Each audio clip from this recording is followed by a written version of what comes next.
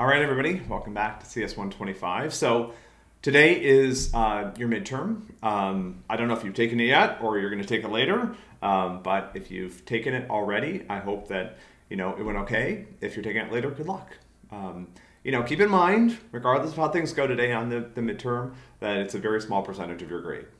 So if you got there and your mind went blank and you didn't earn a score that you feel really proud of, that's okay. There's a lot of time ahead of us in the semester, and as long as you've been doing the work day by day by day, you're going to be okay. I used to play the cello, and I practiced every day, and I would prepare to perform in these little competitions or whatever. But there were times when I got on stage and stuff just went south. I remember those times.